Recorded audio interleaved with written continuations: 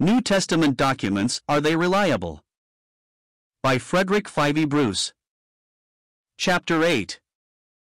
More archaeological evidence.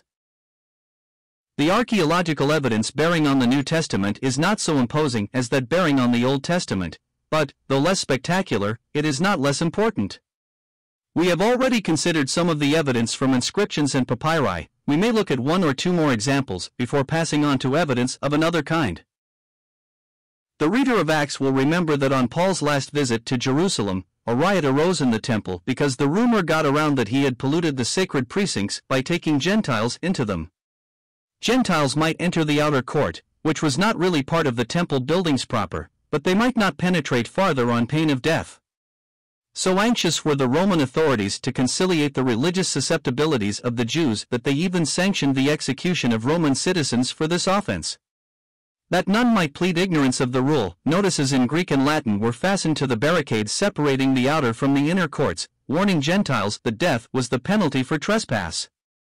One of these Greek inscriptions, found at Jerusalem in 1871 by C.S. Claremont-Ganneau, is now housed in Istanbul, and reads as follows. No foreigner may enter within the barricade which surrounds the temple and enclosure. Anyone who is caught doing so will have himself to thank for his ensuing death. When Paul wrote in Ephesians 2:14 of the middle wall of partition between Jew and Gentile which is broken down in Christ, it has been thought that his metaphor was drawn from this temple barrier, which forbade Gentiles to trespass on ground reserved for Jews alone. Other New Testament incidents have been illuminated by archaeological discoveries in and around Jerusalem. The Pool of Bethesda, described in John v. 2, has been located in the northeast quarter of the Old City of Jerusalem, the quarter which was called Bezitha, or New Town, in the 1st century A.D. In 1888 excavations near St. Anne's Church, in that quarter, revealed the remains of an ancient church building. Beneath this lay a crypt, with its north wall divided into 5 compartments in imitation of arches. On this wall there could also be distinguished traces of an old fresco representing the angel troubling the water. Clearly those who built this structure believed that it marked the site of the Pool of Bethesda. And subsequent excavations below the crypt showed that they were right. A flight of steps was uncovered leading down to a pool with 5 shallow porticos on its north side, directly underneath the 5 imitation arches on the north wall of the crypt. There are few sites in Jerusalem, mentioned in the Gospels, which can be identified so confidently.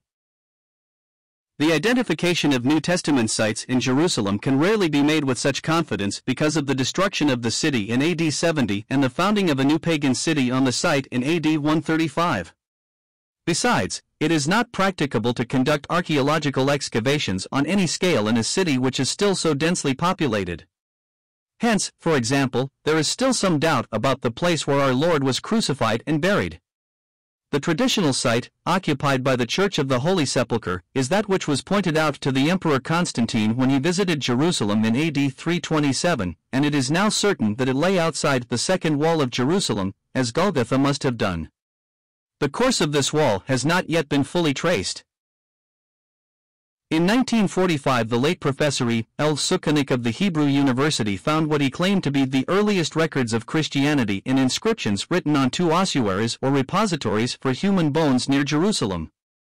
But it now seems fairly certain that the inscriptions have nothing to do with Christianity, but refer to 2 separate 1st century individuals named Jesus, neither of them being Jesus of Nazareth.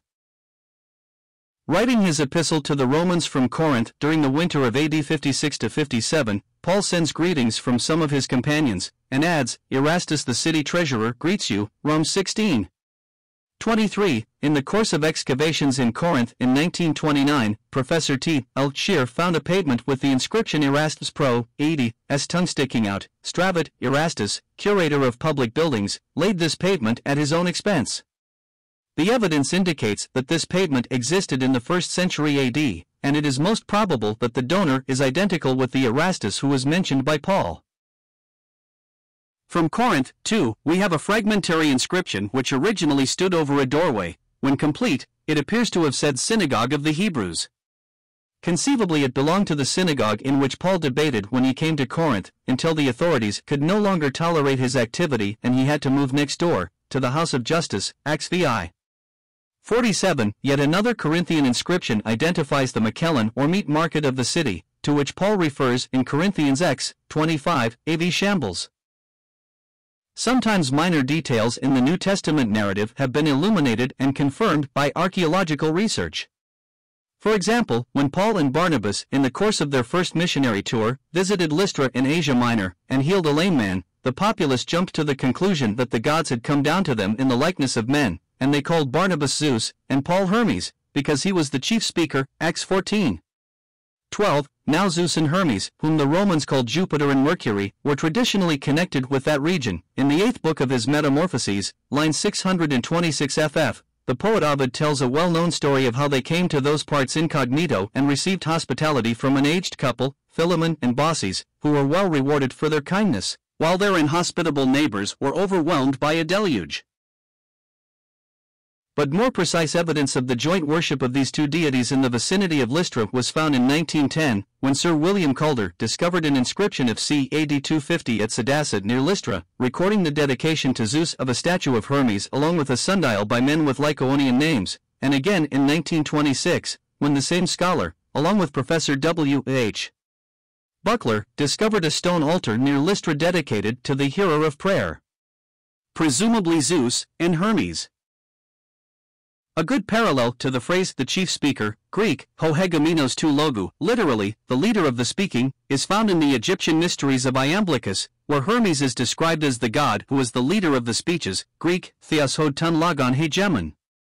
In their way, these undesigned coincidences are as telling as the more direct confirmations of biblical statements. We have already seen something of the importance of papyrus discoveries for New Testament studies, when discussing some early fragments of Scripture that have been found among them. But these by no means exhaust the interest which these papyrus finds have for us. One of the happiest consequences of these discoveries has been the coming to light of a great quantity of Greek writing on scraps of papyrus, or on pieces of pottery, by a people of little education, and we are thus able to see the sort of Greek spoken by the common people of New Testament times, at any rate in Egypt. Now, it had always been recognized that the Greek of the New Testament was different in many ways from the classical language of the great Greek writers. Scholars tried to account for the peculiarities of this biblical Greek in various ways. Some, like Richard Roth in 1863, suggested that it was a new language of the Holy Ghost, invented for the purpose of expressing divine truth. We do not, of course, deny that, in whatever language the New Testament was written, it would certainly be in one sense a language of the Holy Ghost, when we consider the good news and divine truth conveyed to us in that language, but the discovery of these unliterary writings in the sands of Egypt quite reversed the previous opinions of scholars, for they turned out to be written in much the same kind of Greek as the New Testament. The Greek of the New Testament, in fact, was very like the vernacular Koine, or common Greek of the day. The language of the Holy Ghost was found to be the language of the common people, a lesson which we should do well to keep in mind. Great excitement was aroused towards the end of last century and the beginning of this one by the discovery by B. Grenfell and A. Hunt at Oxyrhynchus of 3 papyrus fragments containing sayings of Jesus, some of which were similar to sayings occurring in our Gospels, while others had no known parallels. The discovery of otherwise unknown sayings of Jesus is not surprising. In the early days of the Church a great number of them must have been current, transmitted from one generation to another. The Oxyrhynchus papyri, which were dated not later than AD 140, were not fragments of a gospel, like the papyri mentioned in an earlier chapter. They had formed part of collections of isolated sayings, each introduced by such words as Jesus said. Whether they are all genuine sayings of Jesus is doubtful. But it is interesting that some of them represent Jesus as speaking in the way in which he speaks in the 4th Gospel, though the resemblance is one of subject matter rather than style. In 1946 there was discovered in Egypt a Coptic version of a work, originally composed in Greek, called the Gospel of Thomases, which consists of 114 sayings of Jesus, strung together without narrative framework. Among them are found those previously known from the 3 Oxyrhynchus papyri. The collection opens with the words, "These are the secret words which the living Jesus spoke, and Didymus Judas Thomas wrote them down, and he said, Whosoever finds the interpretation of these words shall not taste death. Jesus said, Let not him who seeks cease to seek until he finds, and when he finds he will be stirred, when he is stirred he will marvel, and he will reign over the universe." The relation of these sayings to the canonical tradition must be a matter for further study. It is evident that several of them reflect a Gnostic outlook.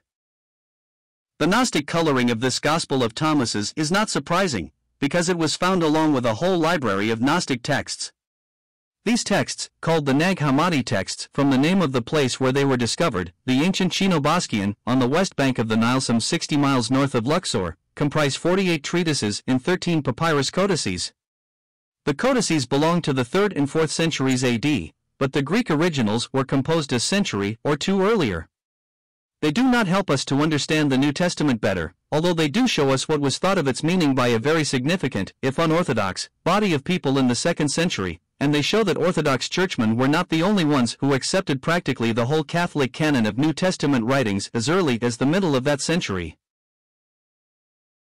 Reference has already been made to the affinities in thought and language traced between the Qumran documents and the Gospel of John. These documents, which have come to light since 1947, tell us much about the life and faith of a Jewish community which flourished for about 200 years, c. 130 BC AD 70, and which resembled the primitive Christian community in a number of respects.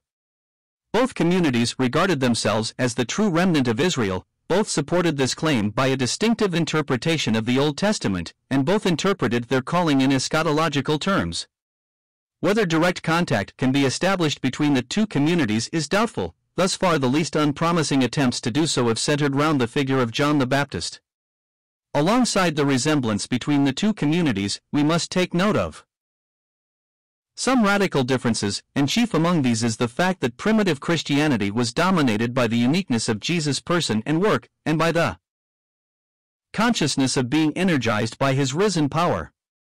But these discoveries have begun to fill in a hitherto blank area in the setting of the gospel story, and will no doubt continue to learn in it New Testament studies in exciting and unexpected ways.